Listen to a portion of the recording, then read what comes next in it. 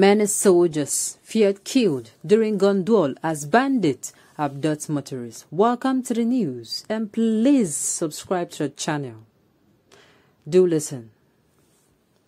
Some soldiers were feared killed on Wednesday while trying to repel an attack by bandits and travelers in ZAMFARA state. The incident happened on a road leading to Gusau between Kucheri and Wanzamai in the Southfield local government area of the state. Witnesses told Premium Times that many motorists were also abducted by the bandits. A lecturer at the Federal University Gusau, Miriam Gatawa, who narrowly escaped abduction during the incident, said the attack lasted for more than 30 minutes. They had just finished abducting people when our vehicle arrived. I saw people in the villages running from their homes to safety, Mrs. Gatawa said. She added that some soldiers were killed while trying to repel the attack. The bandits reportedly abducted many motorists and whisked away guns and ammunition belonging to soldiers. Another resident identified as Abubakar Bala Safi also confirmed the attack to journalists. He said, I heard that they blocked the Wanzamai Kucheri road and killed soldiers.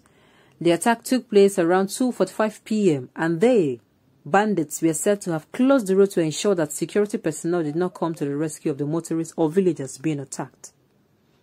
A motorist said around 2 to 3 p.m. this afternoon, on my way back from Abuja to Gusau, immediately after Yankara in Castina, we met a closed road being manned by some security personnel. We later found out that there was an attack on soldiers on the road by bandits who were said to be operating on the road. He noted further that he helped police officers to evacuate the corpses of the soldiers. The state police spokesman Mohammed Shehu did not respond to calls, and SMS sent to him to get his comments on the attack. ZAMFARA, a northwest state, is one of the states currently under constant attacks by bandits. Security measures, including the shutdown of mobile phone services and curfew, have been taken by the government to curb insecurity in the area. Another day, another attack, another lives wasted, and yet they complain that the military is lacking manpower. They complain that the military needs. We keep hearing information that, oh, people are not being recruited, or people do not want to, willingly go for this army recruitment and join the Nigerian army. Why would they be recruited when things have continued to go from bad to worse?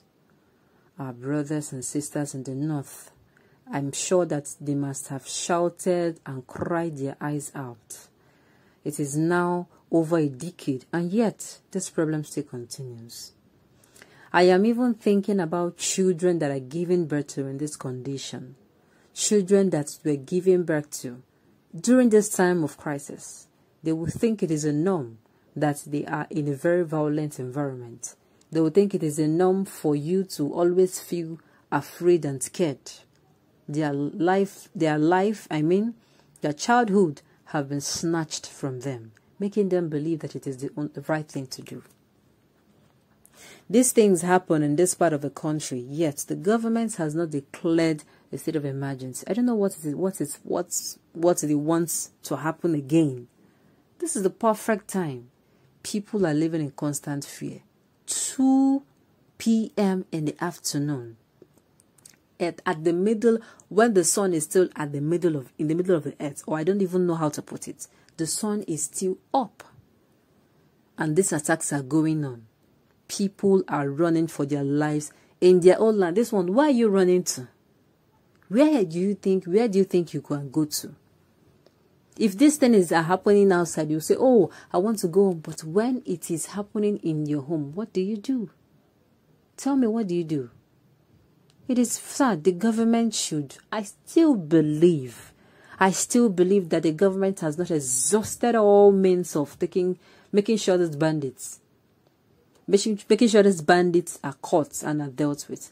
The funny thing is, even the terrorists, some of them, when they repented, they were forgiven.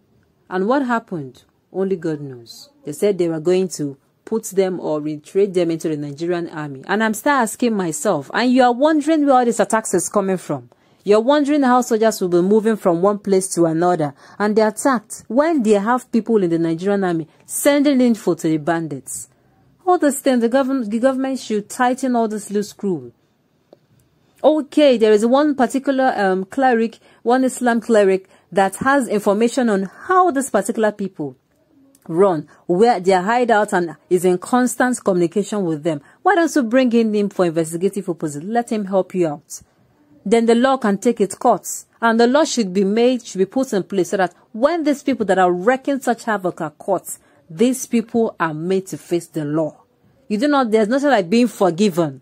Being forgiven when so many lives have been wasted, so many people have died. Being forgiven for killing others.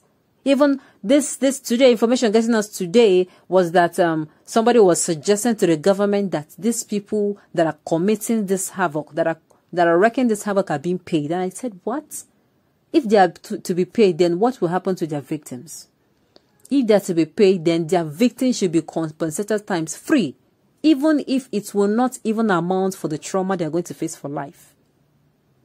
What is really going on? Our soldiers are being killed on a daily. And yet, it's like something can be done to make sure this thing happen. Something can be done. There is no way that we have exhausted all means in this country to fight insecurity. There is no way. Our soldiers are being killed on a daily basis.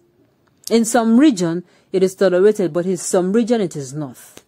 It is so sad. It is so sad. Army fears no death as far as it is from the south and southeasterners. Their words are kill them all.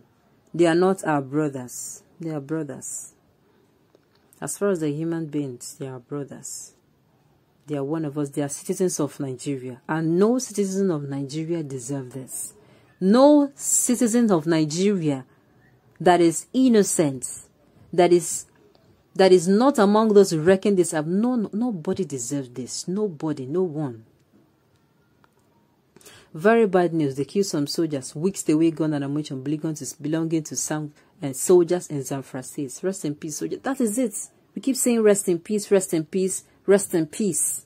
We rest in peace solve this issue.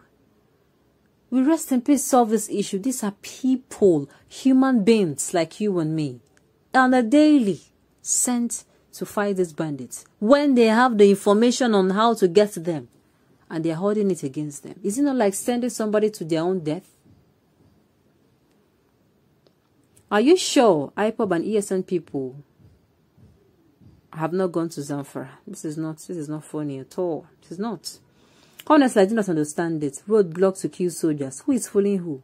If that is the case, I pray and wish and suggest advice that the whole soldiers should leave the army and go home. These are somebody's sons, fathers, husbands, uncles, and what have. Exactly what I'm saying.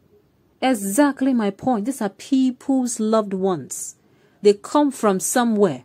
The way another person is coming out to say this particular bandit should be respected. These are people, these Nigerian soldiers, people that have been killed. People's family, loved ones. It is sad. I just hope that one day the government springs into action and this screw that has been left loose are tightened. And this thing is done and dusted and done with. On this note, we have come to the end of the news. We say thank you for tuning in to listen. Until I come your way next time, enjoy the rest of your day.